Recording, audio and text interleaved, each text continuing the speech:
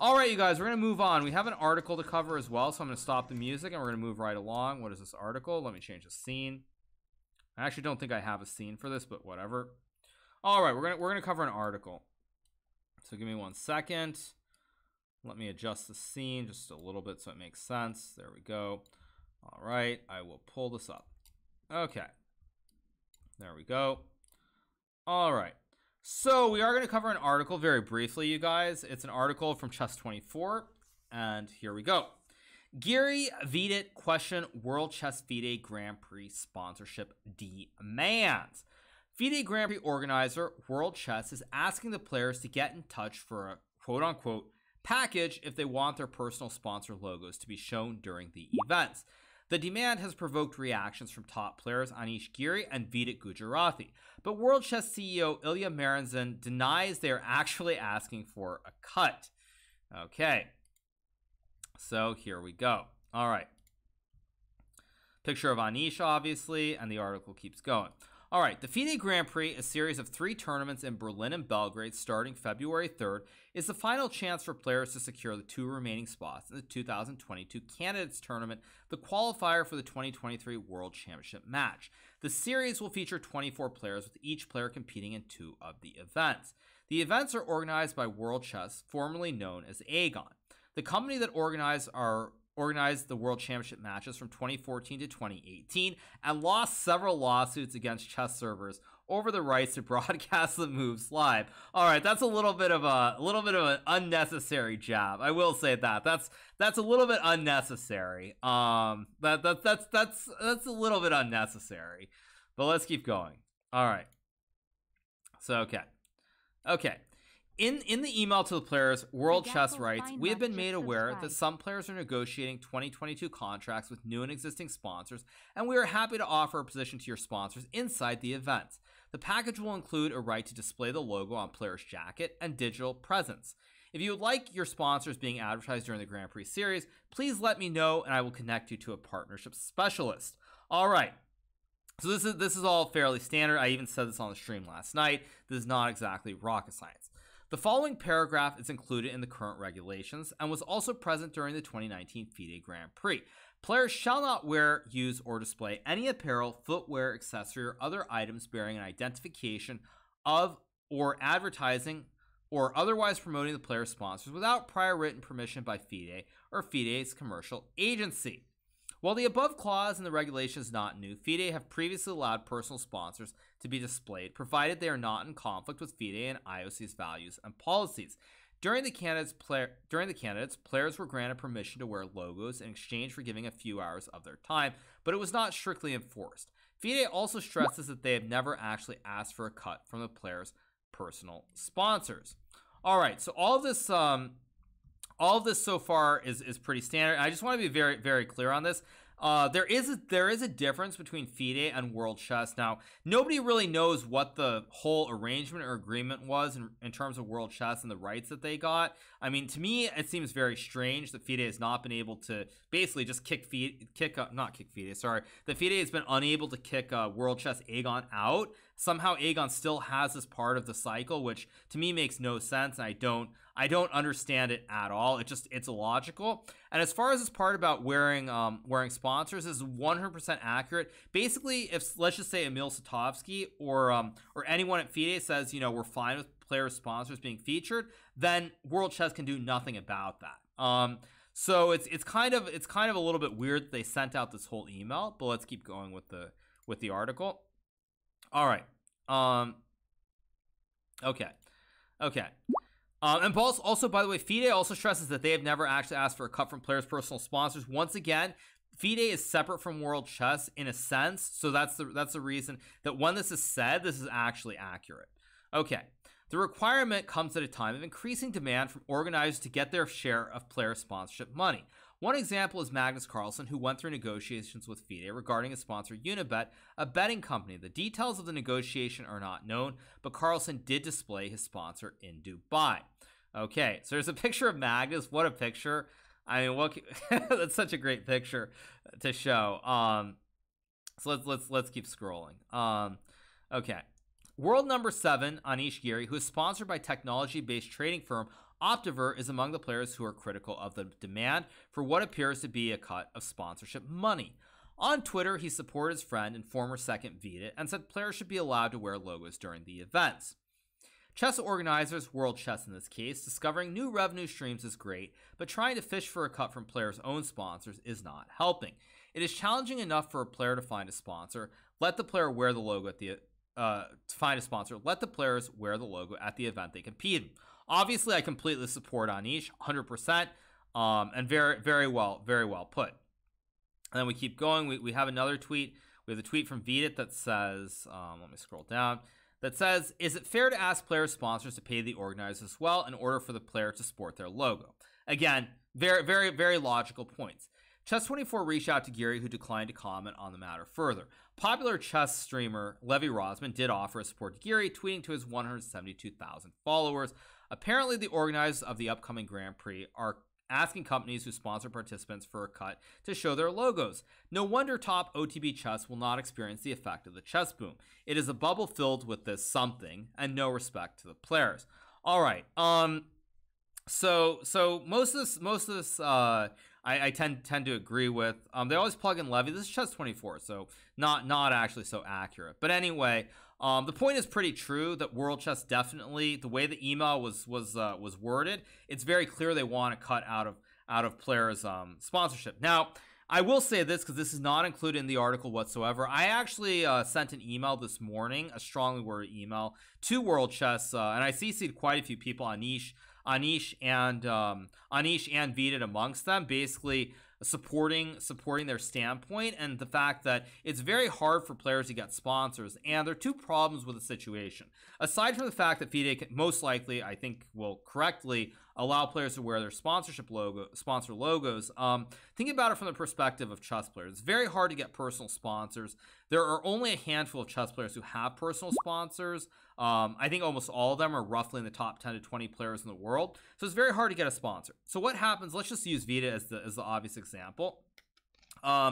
Say Vidit, for example, is in a situation where he gets a sponsor. Let's just say it's, I don't know if it's a Milk or Meditation or one of these sponsors, and he's like, well, he has to go to them and talk to them, and they're like, well, wait, what's going on? Because if we have you showcase our logo at all the tournaments, that's the whole point. So if you're coming to us asking about why you can't show up for this one tournament, then that company is going to become very skittish, and they're going to wonder, well, wait, what's going on? Like in any normal sport, players are allowed to wear the logos of whoever their sponsors are. Very specifically, I'll use Formula One as a simple example.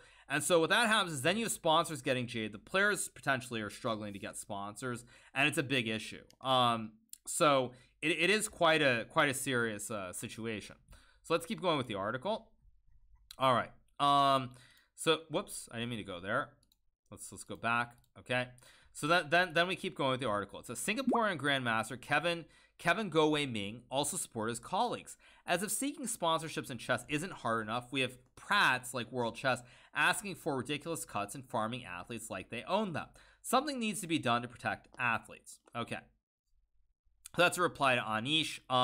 The one thing that I think I will say, and this is on Fide especially, is that I don't know how Fide can do this, but Fide needs to make it very clear that there is a separation between World Chess and Fide itself, and what exactly is going on with this contract in terms of why Fide does not have the rights to the what's called the quote-unquote Fide Grand Prix, because I think it's a little bit insane that Aegon World Chess still has these rights, and it's not simply Fide running the events. So there should be something said on that. All right, so let's keep going. Here we go. We have this. Fide General Director Emil Satovsky distanced himself from the new demand and pointed out that the Fide Grand Prix events are organized by World Chess and not Fide. Fide is not World Chess is not Fide. Kindly stop blaming Fide for the policy employed by World Chess. Fide never asked players for a cut of their private sponsorship money. All right. So as much as you guys know that I'm not a fan of Emil, he is actually right with what he's saying. World Chess has commercial and broadcasting rights for the Fide GP provided by previous Fide administration. They also had the rights for the World Championship candidates that we reclaimed in 2019. We will try to help resolving issues, but we can't legally impose a decision. So I mean, I don't know why Fide can't reveal exactly what the situation is, because it seems very weird to me that they're unable to get the rights back for the for the Grand Prix specifically, because that's the one thing that they don't have the rights to, and it just makes no sense at all. I mean, did like the previous administration sign some like 20-year contract, or what exactly happened? Because it just does not make it just doesn't make any sense whatsoever. So, all right, so let's keep going. All right, here we are. Responding to Satovsky on Twitter, World Chess CEO Ilya Marinzan disputed that they're actually asking players for a cut. Marinzan also responded to Giri, once again denying that they're asking for a cut, saying they simply want players to make a deal with the organizers. Yeah, I'm gonna, one second. I'm gonna go right back to my phone. I'm gonna find that email, and this is where I'm gonna read that paragraph once again. I think it's in here. I think parts of it are in here, but the whole thing's not in here. So I'm gonna read this once again, and you guys tell me if you agree with that or you don't agree with that. I'm gonna read on my phone, because obviously you can't read emails. Okay, as it says, we have been made aware that some players are negotiating 2022 contracts with new and existing sponsors, and we are happy to offer a position to your sponsors inside the event. The package will include a right to display the logo on the player's jacket and digital presence. If you would like your sponsor being advertised during the Grand Prix series, please let me know. Or maybe actually they did put all of it. I didn't think they put all of it, but apparently they did. But it says, if you would like your sponsor being advertised during the Grand Prix series, please let me know and I will connect you to a partnership specialist. In what way? I actually thought they cut off part of it, but they actually put the whole thing in the article. So I actually didn't need to read it. I thought there was like one line or two lines that were missing, but I'm mistaken. At any rate, what part of that does it not sound like they're literally asking for a cut? I mean, they're clearly asking for a cut. It's not and also, how does make a deal mean anything other than asking for money? It's like, make a deal. I mean, Fide, for example, has been much more, I think, like, lenient. They've been they like, there are other things, like maybe they want you to promote like something regarding women's chess because this is the year of the women's chess, or things of that nature. But like when World Chess and Aegon, which is nothing except the Fide Grand Prix cycle, is trying to make a deal, there's nothing there except asking basically for a cut. So yeah, it's just insane. I hope that Fide is going to put their foot down. I really do hope that Fide puts their foot down. So, okay. All right. So there's the Anish tweet. Everything's here. Oh, and then we have this reply from Marinzan, which says, Anish, you've been a part of cycle events since I can remember. Rules have been the same. No private sponsors at Fide events. Same for the GP, CT, and match. Of course, World Chess is not asking for a cut of sponsorship dollars. If they want to be at the event, they should make a deal with the organizers. I'm just gonna say that as I said earlier, and actually, I'm gonna read a part of my email that I actually replied with now. So give me 1 second. So I'm just gonna reiterate one part that I sent, which is 1 second. Okay, let me read this. Okay, one second. Let me pull up one little part. 1 second. Let me scroll through. Just give me 1 second.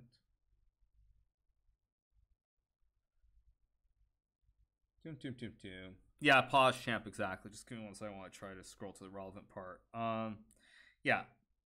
Okay, so just one little paragraph of what I wrote. It says, as you can see, the regulations simply request that the players get approval.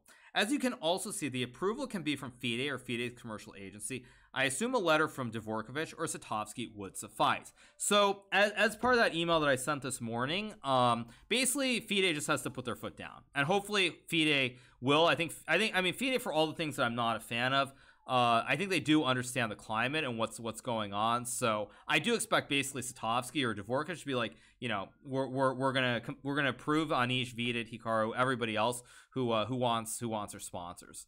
So that's a little bit that I would say. All right, so let's keep going.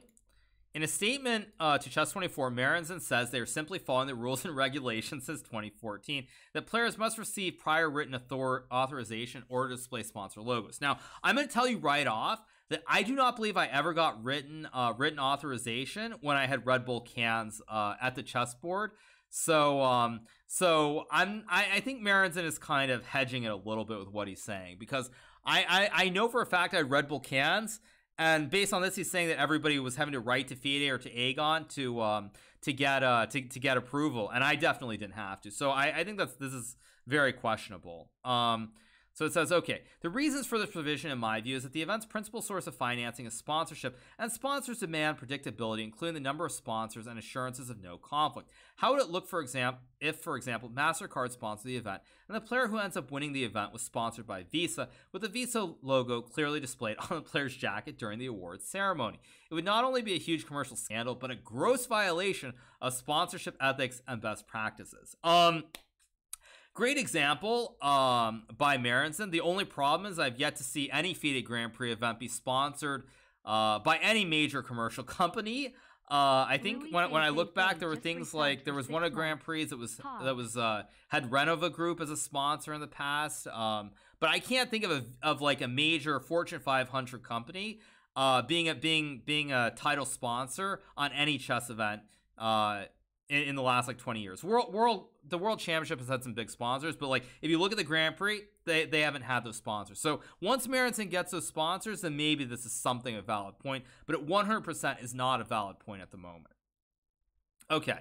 Anyway, Marenson adds, there are ways to agree with the organizers World Chess in this case by case, specifically in exchange for services to the audience such as masterclass or other arrangements. Also, in some cases, player sponsors can be offered additional sponsorship packages by the event organizer in case they want bigger exposure, and that would include the right to display the logo during the event. All arrangements should be formal and confirmed by both parties, and top players will be informed of such arrangements beforehand.